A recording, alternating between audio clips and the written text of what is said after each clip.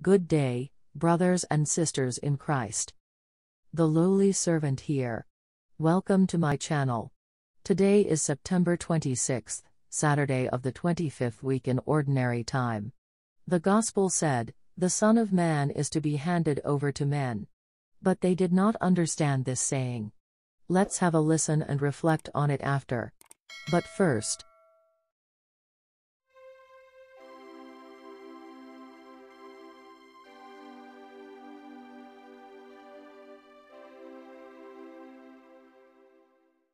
the first reading is from the book of Ecclesiastes. Rejoice, O young man, while you are young. And let your heart be glad in the days of your youth. Follow the ways of your heart, the vision of your eyes. Yet understand that as regards all this, God will bring you to judgment. Ward off grief from your heart, and put away trouble from your presence.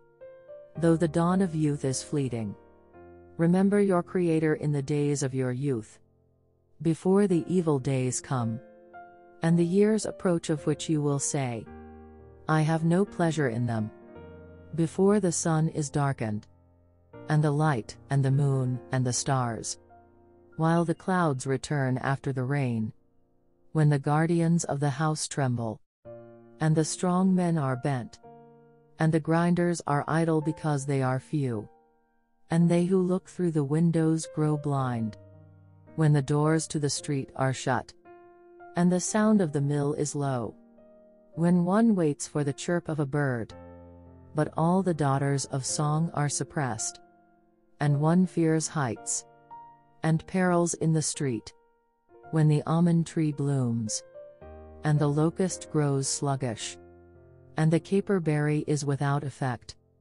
because man goes to his lasting home, and mourners go about the streets, before the silver cord is snapped, and the golden bowl is broken, and the pitcher is shattered at the spring, and the broken pulley falls into the well, and the dust returns to the earth as it once was, and the life breath returns to God who gave it.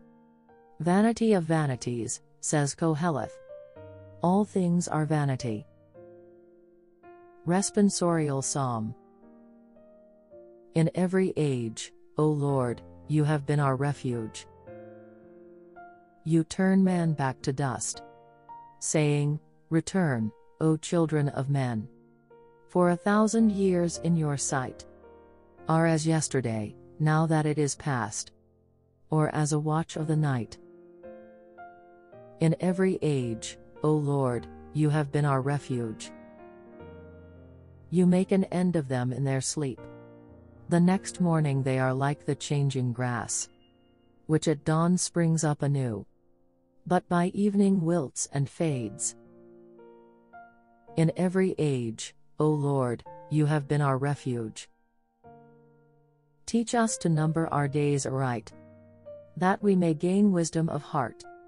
Return, O Lord. How long? Have pity on your servants. In every age, O Lord, you have been our refuge. Fill us at daybreak with your kindness, that we may shout for joy and gladness all our days, and may the gracious care of the Lord our God be ours. Prosper the work of our hands for us. Prosper the work of our hands. In every age, O Lord, you have been our refuge. Alleluia, Alleluia. Our Savior Christ Jesus destroyed death and brought life to light through the gospel. Alleluia, Alleluia. The Gospel according to Luke. While they were all amazed at his every deed, Jesus said to his disciples, "Pay attention to what I am telling you.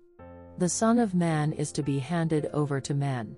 But they did not understand this saying, its meaning was hidden from them so that they should not understand it, and they were afraid to ask him about this saying. Reflection. In the Gospel, Jesus challenges the outlook of his disciples about the Messiah. He repeatedly predicts his death so when it does happen, their faith would not fail them. He is preparing them for what is going to come, so it would not break them up.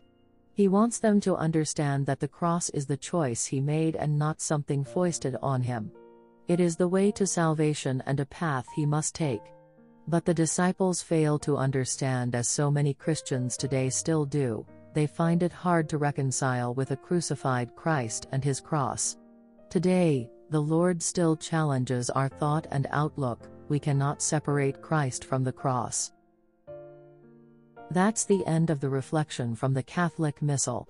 Subscribe to my channel and click on the notification bell so you won't miss out on the daily readings, novenas and prayers. Be safe and always keep God in your hearts. Peace to all.